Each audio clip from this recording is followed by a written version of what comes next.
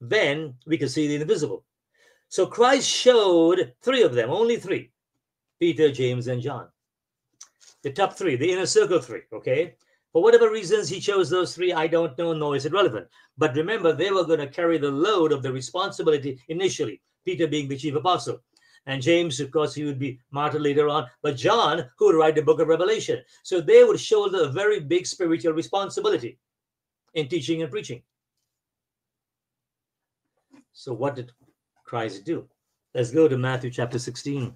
I got to wrap up here quickly, but I want you to see this as a. Nobody has asked for prayer yet. Nobody has asked any question.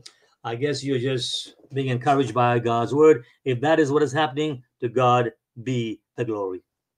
All right. So where was I going? Matthew chapter 16. Matthew chapter 16, remarkable event. Now, let me flesh this out. Let me unpack this for you so we can see how important this is in the context of seeing the invisible or knowing the future by faith. So in chapter 16, after a long discourse, we find Christ saying something kind of strange.